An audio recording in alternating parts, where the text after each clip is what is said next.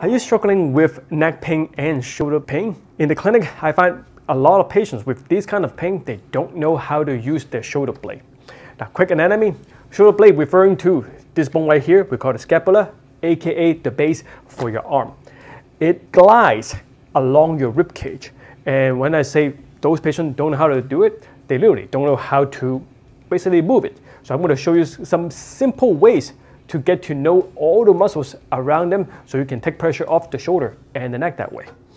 So to start off with, I always try to say, stick the arms out, trying to see if you can reach your arms forward and back without bending the arms.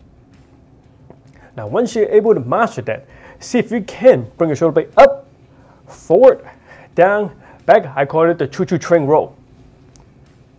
And of course, one way, then you can go all the other way. Once you get better at this, you say you got it, then you can go to the wall.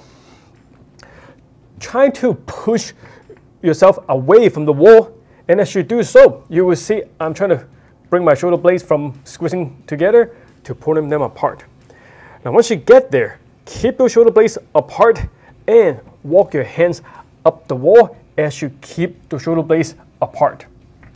And same thing, come on down, keep those shoulder blades apart. And eventually you can progress this into a push-up while keeping that shoulder blade.